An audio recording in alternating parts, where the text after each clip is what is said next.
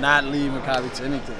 I came in and I helped in small parts. They were a great team before me, and they won the championship with or without me. They were going to win the championship. Hopefully, some excitement. You know, I'm just getting in, so it's going to take practice. It's going to take time to gel with him and with everyone else. You know, fortunately, some of the guys that I played with last year and before, and Alex and Jake are back. So, you know, I have some chemistry with those guys, and just looking forward to building chemistry with the new guys as quickly as possible.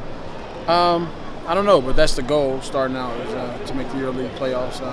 I didn't play any part of EuroLeague last season, so you know, I can't talk about what went on last season. All I can talk about is the month and a half I was here, and you know, we want to build on that and continue to go forward. That's the biggest excitement about being here in Israel playing for Maccabi. You know, the fans, they get on you when they need to, and when they need to cheer for you, they cheer for you. So you know, hopefully we can keep those guys in good spirits all season this year.